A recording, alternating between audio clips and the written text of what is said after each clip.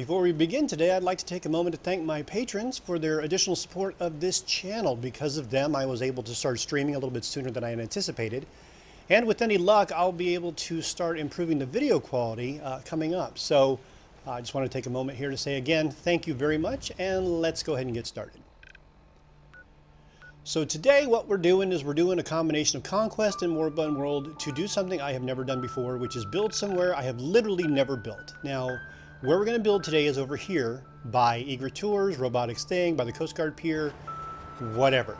This video is going to be fading and cutting a lot because I had like 2.5 hours of raw footage and it just, most of it was just ugh. So we're just going to hit the highlights here.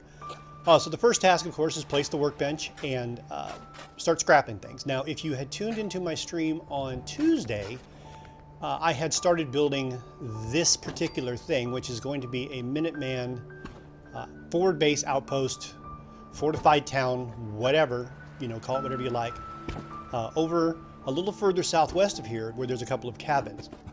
When I had first scouted that place out on another character, there were no spawns. Literally nothing spawned there for like a month. I did the whole rest a day, fast travel out, fast travel back, rest a day, fast travel out. I did it like for a month, like 30 days, and there was nothing, so I'm like, cool. But then when I loaded up this guy, who is the General of the Minutemen, who is a Brotherhood, you know, paladin, and who is in the Institute, it turns out, apparently, that double cabin cul-de-sac place is a very, very, very busy spot. Like every single faction will spawn something there every time you go back. So, I mean, even like right now, if you could live, I don't think you can hear the gunfire, but like every time I did this, there was always fighting over there. And that particular, so I tried to work around it. You know, after I did the initial build, I tried to work around it a little bit. And do other stuff. And I couldn't get it to work. The provisioners were weird. It kept refilling the workbench with stuff. I don't know where it was coming from. Twice, the cabins themselves came back and I couldn't scrap them. I had to clear the cache to get rid of them. So that area is very problematic for a Conquest build. And so I had to move. I had to tear it all down and move it over here. So I picked this spot over here across from the robotics ground. You can kind of see it there in the background. So this is going to present a couple of challenges for me. One, I've never built here before. Obviously, I've never built anywhere like this. Two, I'm building a Minuteman base, which I, you know, never do. I don't have any characters that really ally with the Minutemen. This guy is, but whatever. And then the third biggest obstacle here is that this doesn't have any anchors. This is just literally all flat terrain. There were some, you know, trucks I scrapped. And you can see that shipping container down there that I moved over from on the back of the truck and stuff. But yeah, this is a pretty much a blank slate. So we're going to see how this goes. That's why this, you know, I think that's why this original video took as long as it did, because I was just trying to, I knew I wanted to put a fortified, like a fort on top of this hill, because this is the highest spot in this build zone, this build area. The build area basically goes to the street over by the electrics place. It sort of covers the street over there on the left by the robotics place, and it goes down the hill about halfway to the water on the backside. And there's no spawns here that I can tell. I mean, I looked and I tried with this guy and I did the whole 30-day test. And so I think this may be doable. Now we're going to see how this goes. You can see from the size bar that Conquest apparently has a very large size budget, and it starts you at 0, unlike the normal game, which starts you at, you know, 25 to 40% of the size bar because of the stuff that's already there. The mods I'm using, of course, the mod list is in the description below. But the key here, the key mods are Conquest and Moribund World, and I hope it doesn't get too dark. I tried to brighten it up, but it started to, when I brightened it up too much, it started to wash it out. So this is about the best I can do. So Conquest and Moribund World, and Scrap That Settlement and Scrap That Commonwealth, because Scrap That Commonwealth and Scrap That Settlement work very, very well on, you know, Workbench Anywhere or Conquest builds, because you could scrap literally anything here, almost everything. There are some things in this particular area it does not recognize, some stuff on the west edge like trees and rocks and stuff. But we're gonna see how this goes. So this is my quote, this is sort of a personal challenge here, in that this is outside my comfort zone in multiple ways. Multiple ways this doesn't work for me. But it looks promising. I mean, the terrain is sort of, you know, rumply. It's not all flat. I mean, I wish there were spots where it were flat. But what I'm going to do is I'm going to try and do a combination of, you know, building something I've never built with a full mod suite and using, I guess, the sort of dynamic that we had in the local 4-pack challenge, which is it's going to develop, it's going to grow as we do this.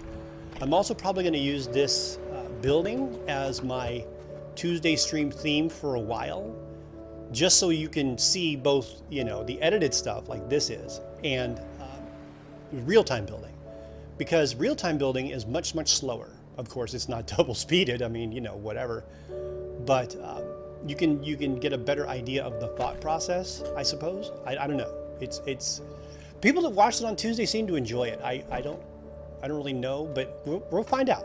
You know, we'll try it and we'll see how it goes. And if it doesn't, then I'll just, you know, start playing other games or doing other characters or whatever. So I started to build the guard towers, fenced it off a little bit.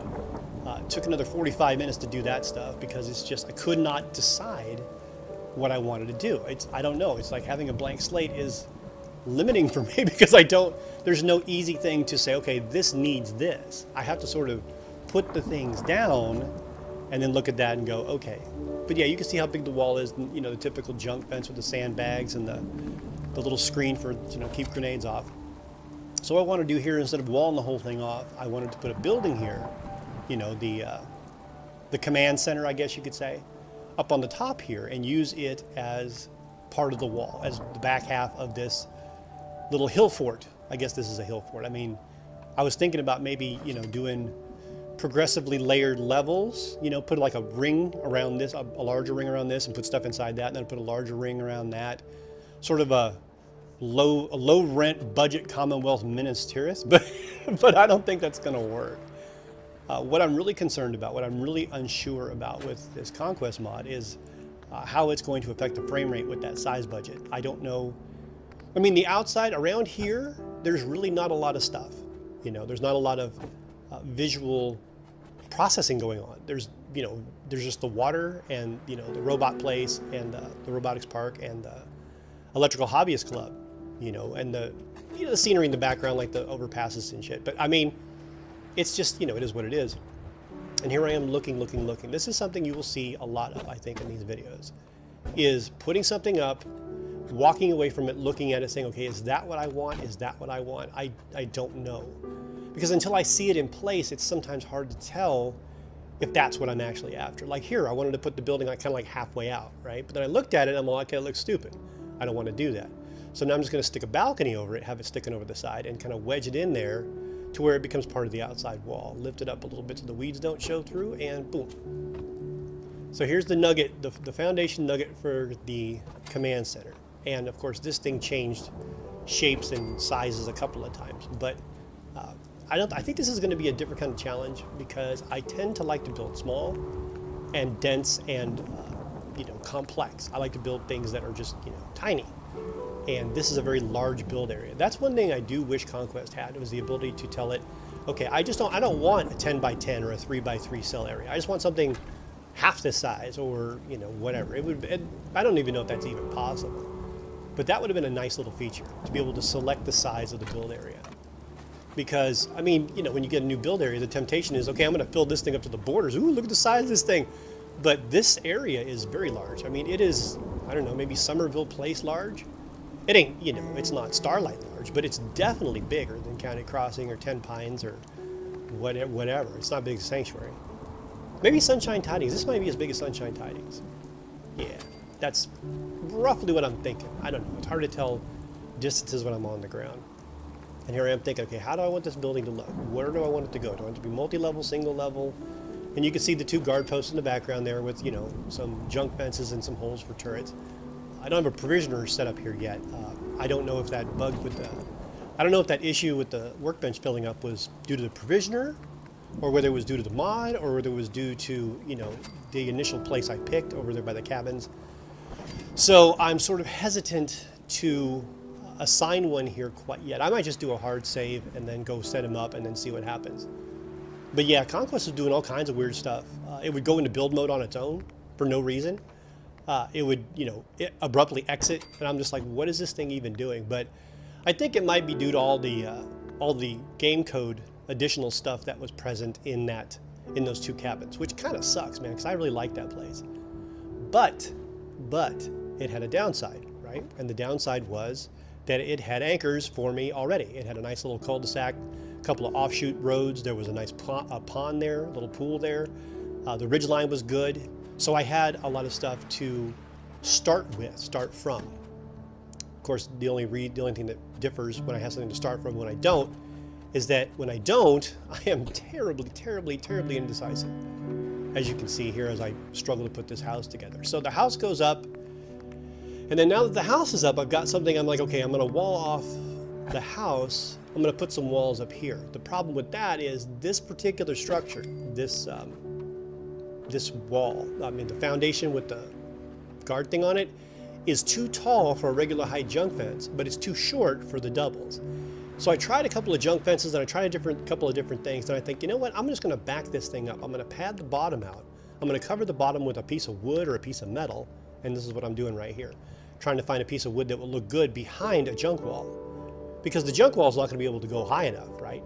But I need something textured behind it, which I think I'm gonna, if I use this, no, I'm gonna use a wood wall, aren't I? I thought I used a wood wall here. But yeah, you can see it snaps like crazy and it's super dark. I apologize for the darkness. I don't have a prisoner yet, so I can't clear the weather. You know, I just got to do this in the dark or in the mist and the haze or whatever. At least it didn't rain so much though, because down here it usually rains quite a bit. But there's a little trick you can use if you've got a guard post or a build or something that's just a little too tall or a little too short for what you're trying to do. When it's at medium height, you can just texture it by putting a piece of wood behind it like this and then sticking this in front of it. And that will make it, that does tend to make it look pretty decent. I mean, not perfect, but it doesn't have these huge holes in it. You know, that's kind of what I was after, avoiding the holes. There's my trick. Pick it up, make it turn red, drop it, take the rug out. It doesn't settle down, then you take the rug back out. But yeah, but see, that came out pretty good. That's a pretty good little technique, I think. And then here's the final tour, I guess. Yeah. So here's what 2.5, almost 3 hours of building, scrapping, scouting, looking, and farting around resulted in. But this is a fairly tight and enclosed hilltop fort with good sight lines. It's got a pretty good defensive structure here. It looks fairly formidable given that it's built out of, you know, scrap wood and junk and stuff.